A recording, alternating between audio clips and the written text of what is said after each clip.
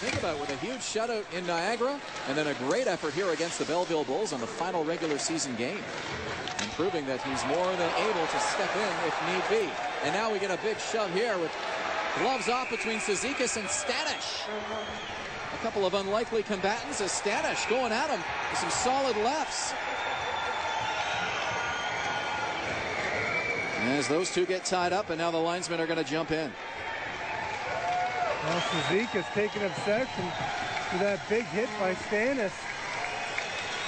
And Stanisz probably getting the edge in that one with a couple of good lefts.